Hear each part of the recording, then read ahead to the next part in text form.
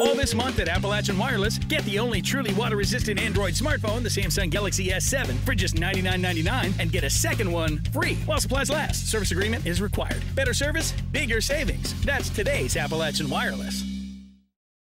Even though the sun was shining and vendors were sweating, Christmas was in the air at the Pikeville Farmers Market Saturday. Hundreds flocked to downtown Pikeville to get a head start on Christmas decorations and catch a glimpse of jolly old St. Nick. Sally Brown came up with this idea a couple of years ago. She said, if QVC can do it, we can do it.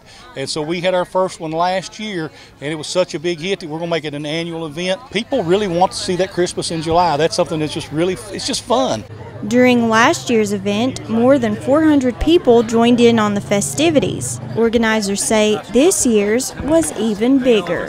It's a larger than normal crowd for us because of the theme. We brought in some outside vendors. We've got vendors from Hazard, from Letcher County, and from Floyd County coming in today to help out and round out our normal crowd. Christmas decorations weren't the only thing available at the Pikeville Farmers Market. Of course, you can also buy crafts like hand-painted gourds that you can use for Christmas. We've got sunflowers, we've got jewelry here, we've got stained glass, we've got hand-painted signs, we've got some handmade grapevine Christmas trees too that you can use, jams and jellies, all kinds of different produce, walking sticks made over here, just a whole lot of different things. The Pikeville Farmers Market is open every Saturday from 9 a.m. until 1 p.m. and every Tuesday from 4:30 p.m. until 7 in the parking lot of the Pike County Cooperative Extension Office.